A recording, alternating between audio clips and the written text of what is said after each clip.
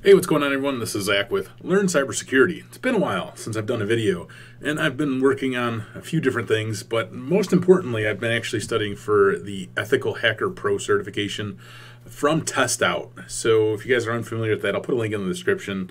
It's not sponsored by them or anything, but I am going over their course, and I've been learning a few different things and really just kind of honing my skills in on more things. So today's video, we're just going to talk about some reconnaissance, information gathering, essentially, because I feel like this is an important technical skill to learn, or just a technical ability to learn.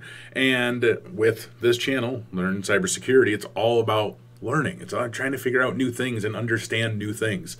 And as part of, the ethical hacker portion of things, the reconnaissance or information gathering is really important. It's really an essential kind of skill to learn, or just, that ability, that knowledge behind it.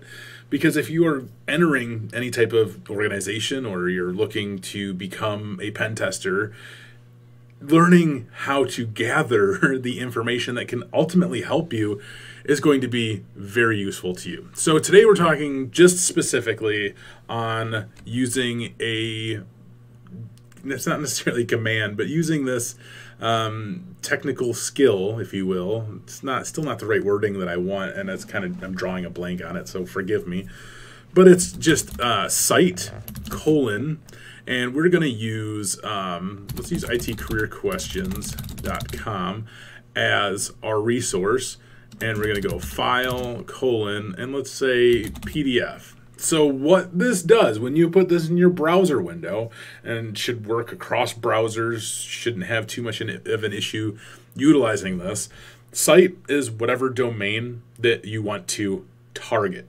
File is whatever type of file type you want to target. So for here, this is going to scan the interwebs, specifically itcareerquestions.com, for any PDFs that may be available online.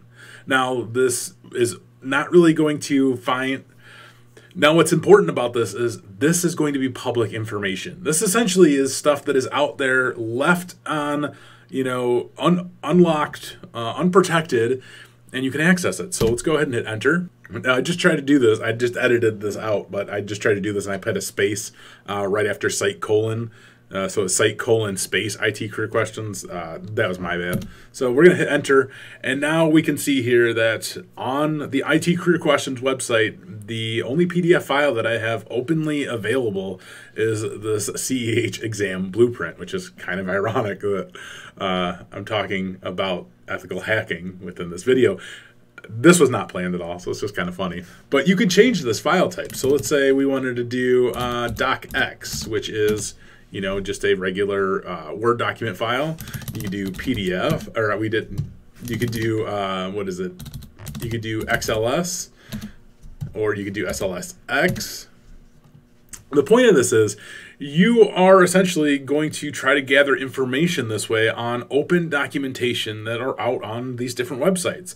So take, for instance, we could just do, say, .edu, and we can search every .edu site for a open Excel file. Now, what's crucial about this, what's really important about this, is that you can utilize this to gather information. Now, say for instance, a site out there or a company that you are looking to gather more information on had, employee names in an Excel sheet. Maybe it's just their employee names. Maybe they had emails associated with that. But even just the employee names is going to be greatly helpful for you. So just think, if you utilize this on a potential client or company that you're working with, you can gather their names. We're saying, that's the case right now. Now you can figure out from there maybe what their usernames are based on maybe email addresses that are listed publicly along with this sheet that you now have. Maybe there's other types of information within there. Maybe it's some types of financial information, or types of information that specifically relate to other files that are associated with that business. Now, I'm being kind of broad termed here because there's so much that you can do with this. There's so much that you can gather from this, and maybe sometimes you won't be able to gather anything at all.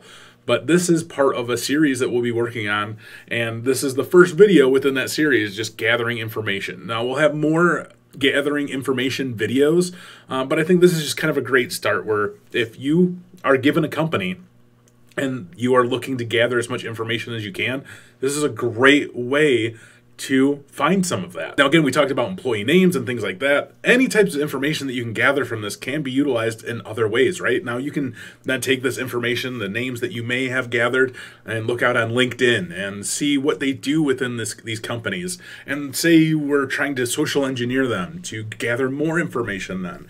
You know, finding them on social media is going to be another great resource for you, because there's so much information that people share on social media, and especially LinkedIn, because then you can gather actual information on what their job is, because, you know, oftentimes they list who they're working for, they list some of their job duties, and as you're crafting different social engineering tactics, you can, you know, then utilize that information as well, or even, you know, looking them up on Facebook and Twitter, Instagram, all of those different social media platforms are going to be extremely useful for you, and we're going to talk about those in other videos as well. But this, I think, is just kind of a great start, a quick start, because I want to start publishing more videos on this channel. So that's all I got for this video. I hope you guys enjoyed it, and stay tuned for more. And as always, take it easy.